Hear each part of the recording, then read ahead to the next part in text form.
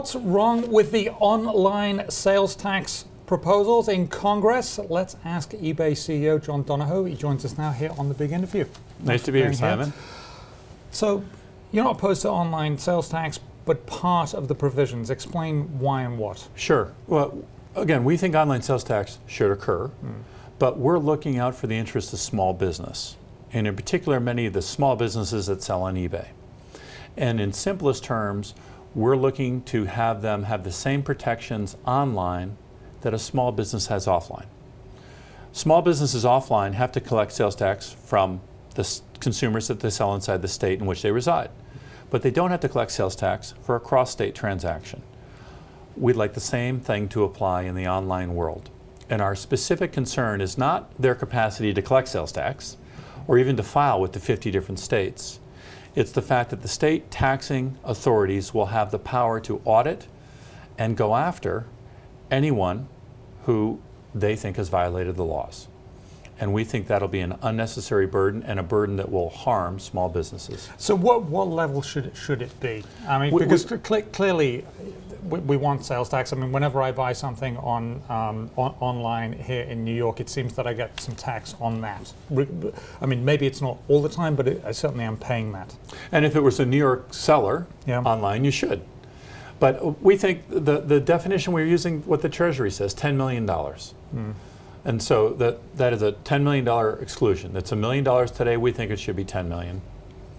So that would be $10 million.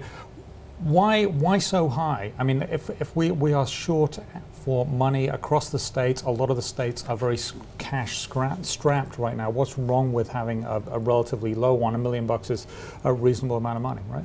Well, it's actually, if you're a small business, it's not that big. And so we think $10 million or 50 employees. And our experience is once you get up to 50 employees in a company, you have a finance department, you may have a tax department, you can deal with the risk of being audited in the other 49 states.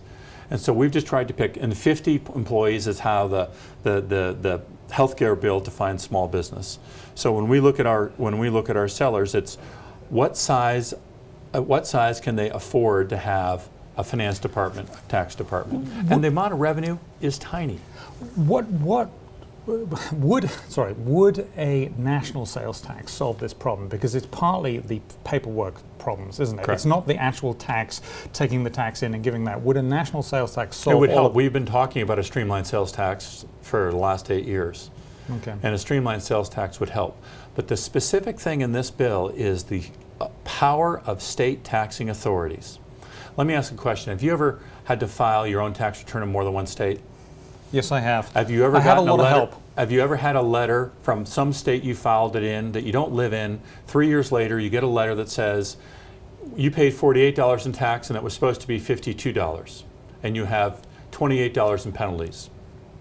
You ever gotten a letter like that? Luckily, I haven't, but I hope never to. But yes. That's the kind of thing that we're trying to help small businesses avoid.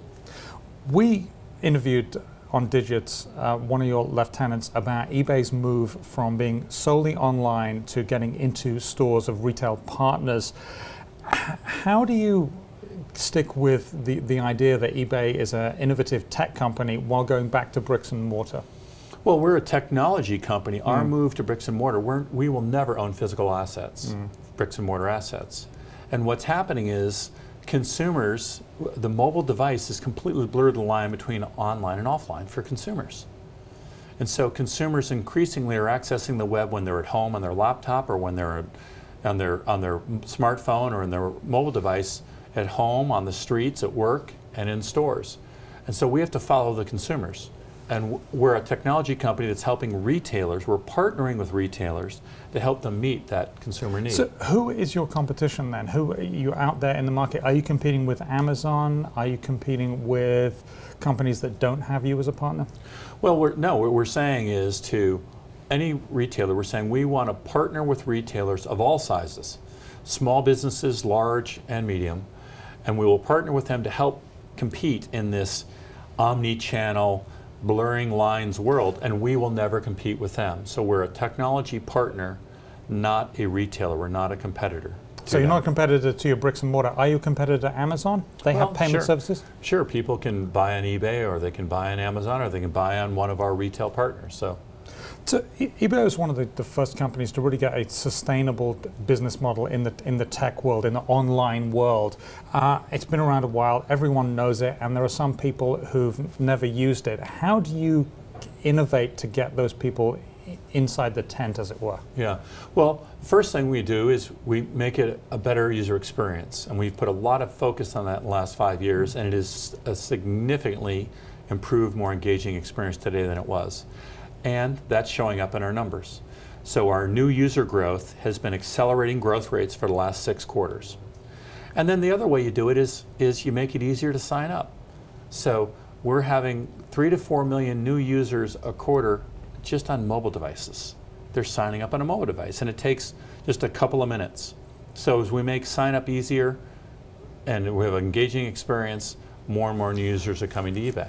Now, one of the things that I see on eBay a lot is, buy now. Instead of waiting for the auction to play out, you can click and buy now. And Amazon also has competing sellers where you can buy now. They don't have the auction. Are they a major competitor of yours? And what do you think they're doing better? And what do you think you're doing better? Well, it's just a different choice. Amazon, you're going to a retailer. Amazon, you're going to a retailer. eBay, you're coming to a marketplace. And you're buying directly from the small businesses. And so, there's room for both, is the reality. And because more and more consumers are buying online on their mobile devices, and what we're trying to do is provide the widest selection. eBay has the widest selection of both our own inventory as well as our inventory of small sellers as well as inventory of large sellers. And we have a global marketplace and engaging experience. And, the results speak for themselves. Don, thank you very much, John Donahoe of eBay. I'm Simon Constable, and that was The Big Interview.